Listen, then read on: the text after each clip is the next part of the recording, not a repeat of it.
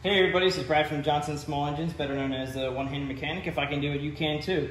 Today we are working on a Ariens 12.5 horsepower Deluxe 24, and today we are going to replace the carburetor. The first thing we want to do is check out the tools that we need today, and we'll be right back. Okay, so tools we need today, from left to right, we got, I use the 1/4 inch electric ratchet all the time. You can use a 1/4 inch ratchet, you can use a 3/8 ratchet, whatever works. You do need a 10mm socket. This is a turkey baster that I have made into my personal fuel evacuation system. It actually works pretty nice.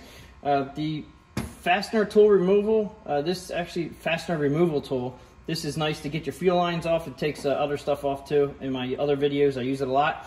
Fuel line clamp tool, you can buy this at Home Depot, or not Home Depot, Harbor Freight. This is where I got this from. They come in a packet of 3. I'm not affiliated with Harbor Freight at all. The needle nose pliers, regular set of pliers, a couple glass containers, but just showing you the fuel, what we're doing there, and of course your carburetor, and if you need a flashlight. All right, so let's get to it. Okay, so everybody asks me what the part number is for these carburetors, and I have to say that every engine is different, and this is a 12.5 horsepower engine.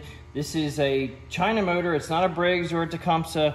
I don't know exactly. I think it's an AX brand, but it's an Ariens. You're going to go to Ariens website to look up the parts. So what you have to do is you have to come down to your tag, which is right here, that shows the model number and the serial number. Go to the Ariens website for parts lookup, and then you're going to go ahead and for your machine, but this is an Ariens Deluxe 24. You're going to take these model numbers and serial number, and you're going to put it in there, and it's going to bring up your machine. They're all a little bit different. Maybe one carburetor will go on many different machines, but you just have to make sure you get the right carburetor for your machine. This is the one I looked up. After I got the Ariens part number, I just went ahead and Googled this part, and you can find aftermarket. They're pretty much made by the same people. Just make sure you read the reviews before you purchase one. Okay, so let's get started. So what we want to do is we want to get under here, because this is where the carburetor is at. And normally all these bolts that we're going to be taking off here are 10mm sockets. Okay, so the first thing I'm going to do is I'm going to take off these knobs. Sometimes these knobs come off easy, and sometimes they don't, but I'm going to use my clip fastener tool to push up, and just remember which way they go. Just remember how you have them set before you put them back together again. You want to make, they only go on one way, I'm pretty sure, but just in case, we have an arrow on top of this and it's facing the muffler, so we're just going to let that one, make sure we put it back where it came from. The other one down here, I think it's the same way, comes up off of here. All right, that was pretty easy coming off, so that's just sitting on top of there. And I'm going to go ahead, take the ignition key out so we don't break it. And I'm just going to start here.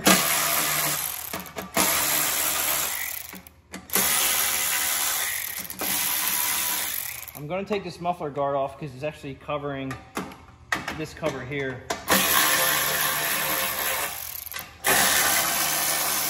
And I'm loosening them up instead of all the way out, just so they don't fall.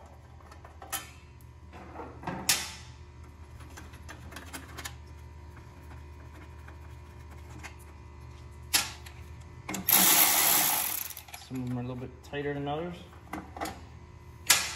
See how it's stuck behind the muffler guard right here? So I'm going to go ahead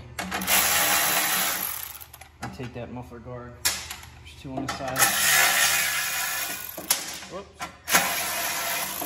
Don't lose your bolts. There's a lot of them. All right, this comes right off. And I'm just gonna lift this over the choke plate right there. Now there is a couple things in here. We have a wire right here that is for your shutoff. Okay, and that's actually bolted right here. And I would just, sometimes you can just manipulate the whole, okay. It might be just as easy just to take this off here. So we're gonna go ahead and take this off. Just remember that's a ground, and you have to make sure you put that back. So that allows us to drop this off to the side. Okay, we have this is the primer line for the primer bulb. Make sure you check these for dry rot. Make sure they're pretty, well, unless it's real cold outside, they should be pretty flexible. You got these little clips here. You just can pull them down with your fingers. And again, my clip fastener tool, kind of pry down on this. Now also, you want to make sure, I should have said this in the beginning, you want to make sure either you drain the tank.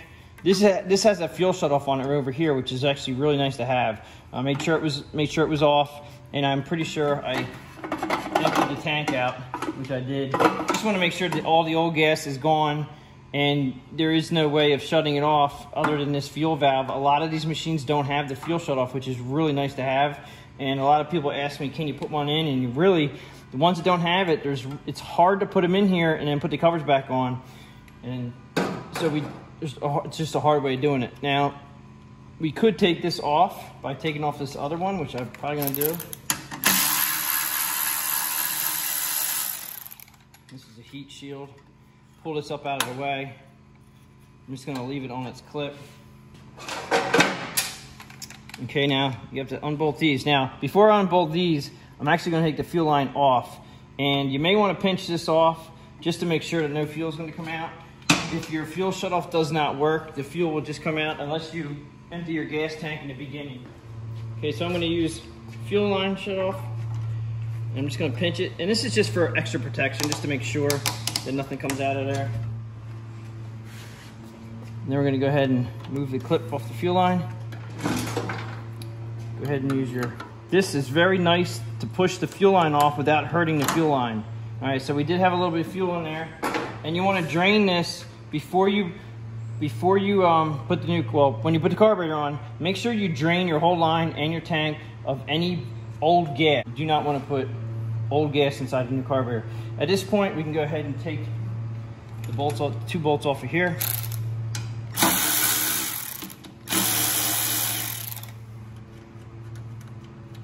These are actually like nuts that they double use them. Pretty nice. Cover comes off here. This is a little stuck.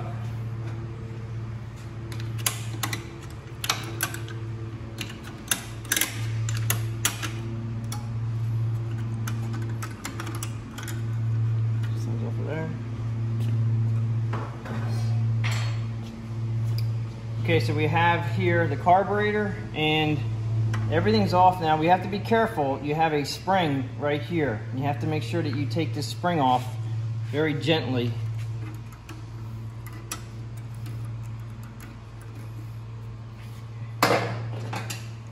So you don't bend it. And then the throttle linkage right here, you're just gonna push your little piece of plastic. It's gonna move one direction and it's gonna unclip itself. It's gonna be hard to show this on camera, but it'll slide off to the side like that, and then this will pop right up, like so. Now that tension, there's a lot of tension on there, so be careful when you put it back on. Now this is gonna be tight. The carburetor most likely will be tight due to the gasket. So sometimes just by tapping on it a couple times, it'll break it away from the gasket, which just like that. Okay, so here's our old carburetor that we're taking out and putting a new one on. Now here's the gasket. This gasket, if they come off easily and you have gaskets with your kit, ours did come with a gasket or 2. I just want to try to get these off. You want to use them if you can. If you need to in a pinch, you can use the old ones if they're not ripped. But let me go ahead and get the new one. Now I have the new one and the old one. I don't trust aftermarket parts. So I'm gonna line up the old one and the new one together, and it looks like they're identical. So that's a good sign. So we're gonna go ahead and put the new one on. And actually this new gasket is a nice one, I like it. Some of them are pretty cheap. Okay. The new carburetor right here. I'm gonna go ahead and make sure you put it on the right way. You really can't put it on the wrong way because the inlet right here for the fuel is right there. Go ahead and put that on. Now I'm gonna take a little bit of time and get a glass container, and I'm gonna go ahead and just flush that fuel out of there. I'm gonna turn the fuel on. I pretty much drained it, but there is still some coming. So we'll be able to see if there's anything floating around the bottom of this tank.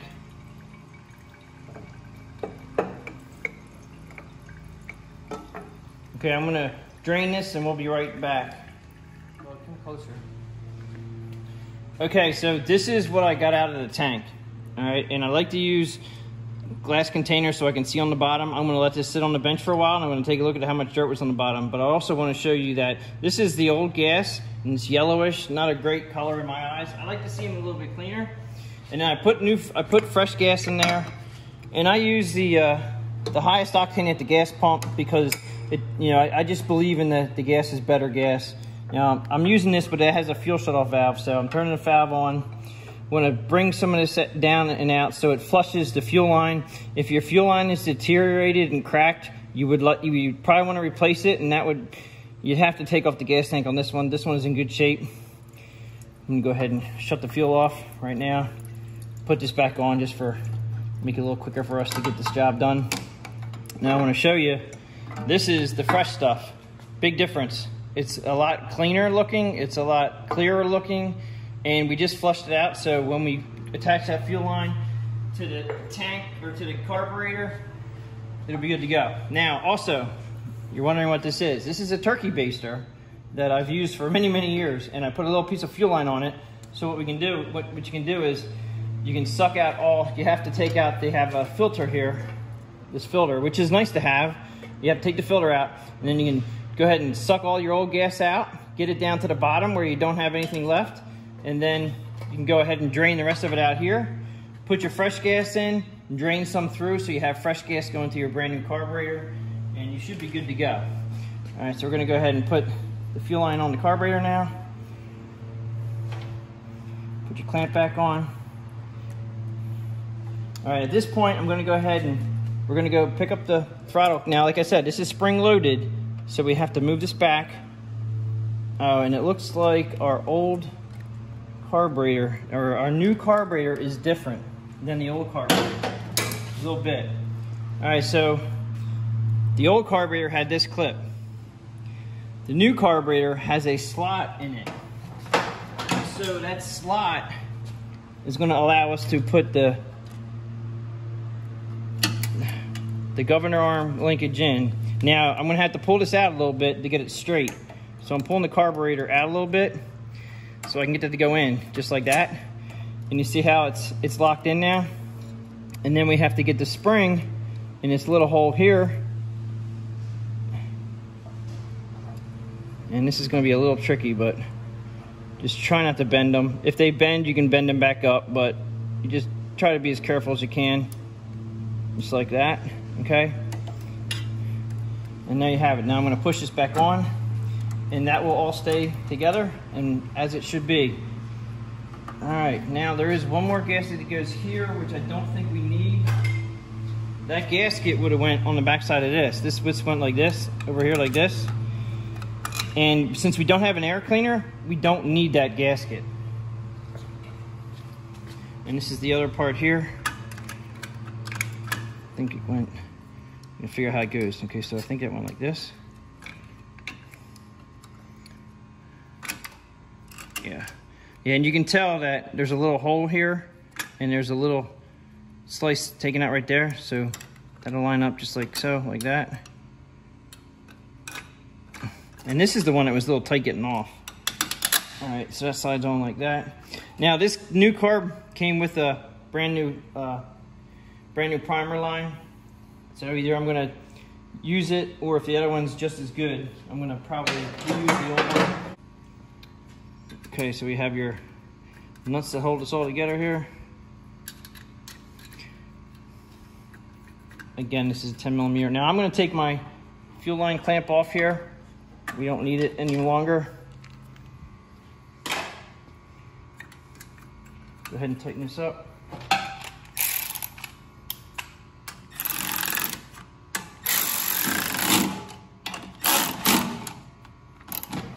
Make sure they're nice and snug. Don't go too crazy with it. This is only a 1/4 inch electric ratchet, so it doesn't put a whole lot of torque on everything.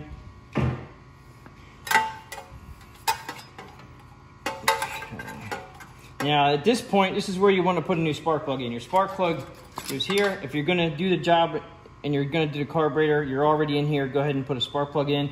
This one is a brand new one. And at this point, we're gonna flip this up and over.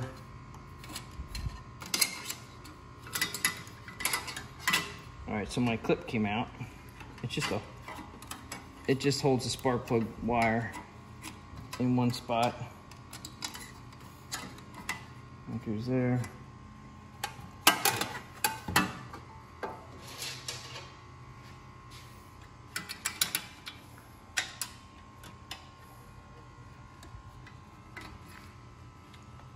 Make sure you put your ground back on, which is here.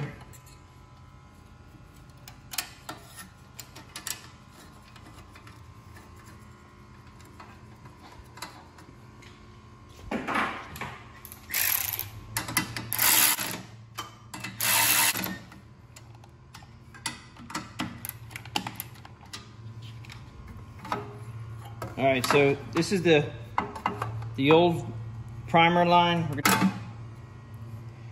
We're gonna go ahead and put the new primer line from the carburetor that came with the carb back on here. And just so you know, when you do prime the carburetor, if you prime it too much, it will you'll actually see fuel coming out the front of the carburetor. So that's a normal thing if you push this primer bulb too much. Okay, so that's gonna go on like that. It looks like, and you can tell by the wear marks that right here, you can see that it's clean. So this lip went underneath the fuel tank like that. And then you can tell by the wear marks over here where our bolts were laying against this. So you know that this goes behind here. I'm gonna start by putting in 2 on the carburetor side here. And don't tighten anything up until you get them all in, so you don't have a mislined. It'll help you line everything up. And sometimes lining these up can be a little tricky. If you can, start them all by hand. You have the muffler guard here.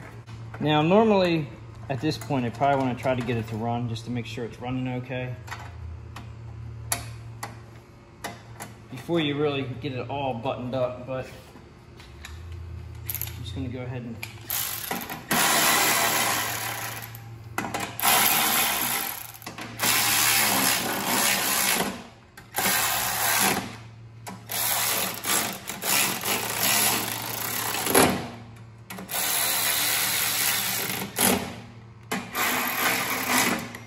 so we have 2 left on this side, and like I said, don't tighten everything up until you get them in there. Just want to make sure we get those last 2 in. And it's a little bit easier to flex this guard around, so it wasn't hard for me to line these up.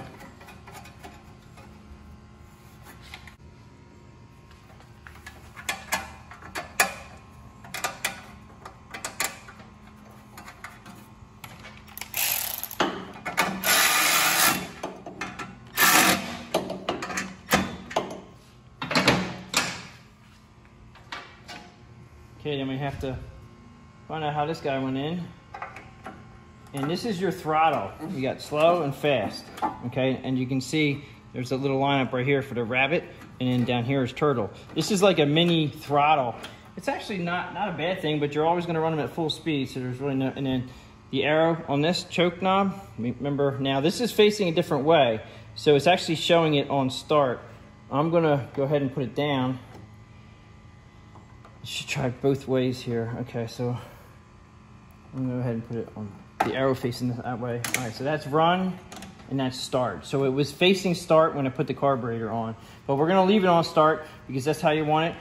I'm gonna actually leave it on, actually I'm gonna do like medium throttle since we have a throttle. I'm gonna leave it at choke. I'm gonna turn the fuel valve on and give this a couple moments to have the fuel run down. Don't forget to put your ignition key back in, and then turn it to the right, which is the on position. And then it's about 65, 70 degrees right now. It might be a little bit warmer than that, so we probably don't need a whole lot of choke. But I'm going to go ahead and prime this a few times. 1, 2, 3. Make sure you check your oil before you start your machine, which I did. I'm going to give this a shot.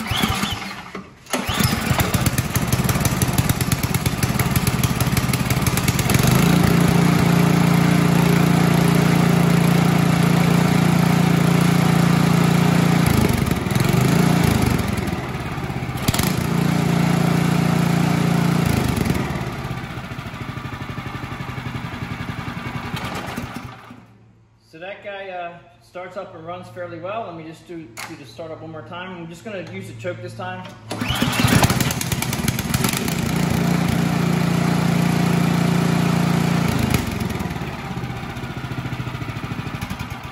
I turned it off by ignition just to show you that the ignition is working. The key ignition, you have to make sure that's in or it will not start. That pretty much sums it up for how to install a carburetor on a Ariens 12.5 horsepower Deluxe 24 snowblower. If you guys like this video, please give it a thumbs up. If you have any questions or comments, please leave them below. Thanks to you all for watching my channel. Please tell your friends, and I will catch you on the next one.